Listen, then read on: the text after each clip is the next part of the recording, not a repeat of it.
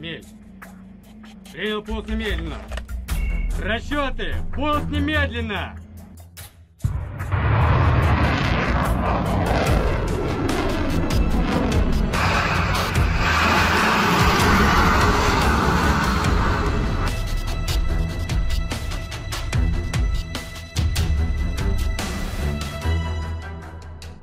In the evolving theater of modern warfare, electronic warfare, EW, has become as critical as kinetic firepower. Nations are racing to develop weapons that can resist or defeat advanced jamming systems. In this context, recent reports emerging from Russian defense circles suggest that the country's newest generation of cruise missiles is now significantly more resistant to electronic jamming, marking a notable leap in Russia's long-range strike capabilities.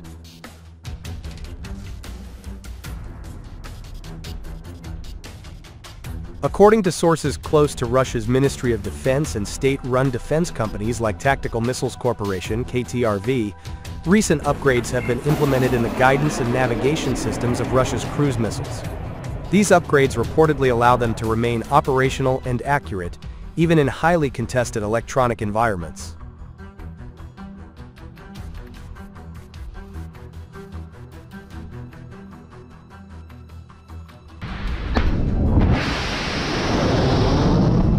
The development is believed to apply to several missile systems, including the air-launched Kh-101, the naval Kalibr 3M14, and potentially the hypersonic-capable Zircon 3M22. Russian defense experts claim that these systems now incorporate advanced anti-jamming capabilities using a combination of satellite navigation hardening, inertial guidance enhancements, and artificial intelligence-based trajectory correction.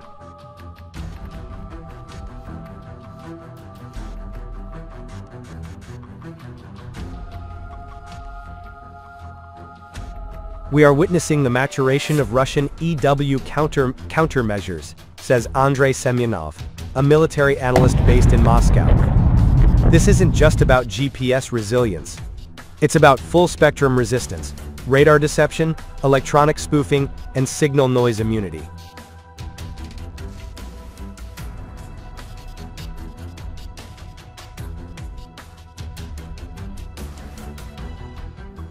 One of NATO's key advantages over adversaries like Russia has been its extensive use of advanced EW tools, which can degrade or deny the navigation systems of incoming threats. In recent conflicts and exercises, the United States and Allied forces have successfully employed jamming technologies to divert or neutralize incoming missiles. These tactics depend heavily on interrupting satellite signals, like those from GPS or Russia's GLONASS.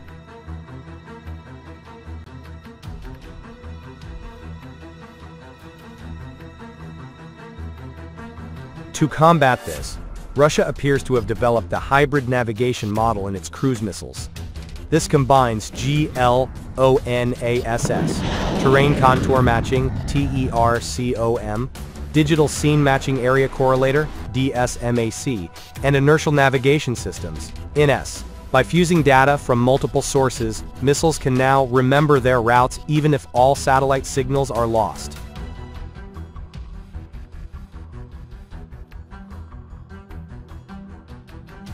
Additionally, the integration of AI-powered image recognition may allow missiles to visually match terrain in real time, correcting their flight path dynamically, a technology once thought to be the exclusive domain of Western powers.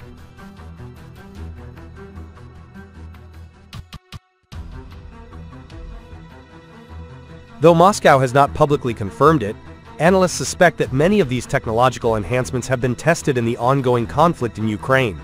Over the past 2 years, Ukrainian and Western officials have noted the increasing difficulty in intercepting and disrupting Russian cruise missile attacks, particularly in densely jammed areas like Kyiv and Kharkiv.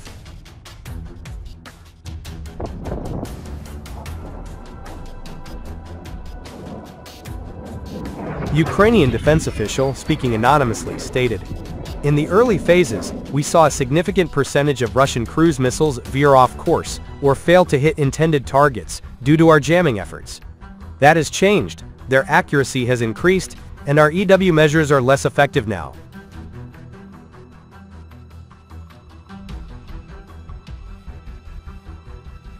Indeed, Ukrainian electronic warfare systems, many supplied or supported by NATO, have had remarkable success against older Russian systems.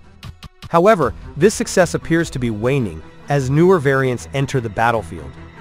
Based on available open-source intelligence and defense think tank assessments, the latest Russian cruise missile upgrades may include encrypted dual-band GPS, GLONASS receivers resistant to spoofing and signal jamming, multipath terrain following, using both radar altimetry and preloaded 3D terrain maps,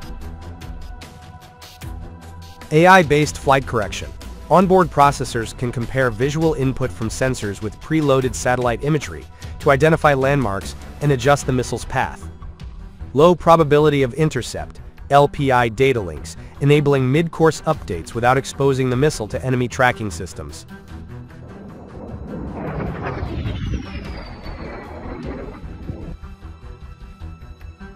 Improved electronic shielding and redundant circuits that allow critical systems to operate despite directed energy attacks, or EMP-like interference.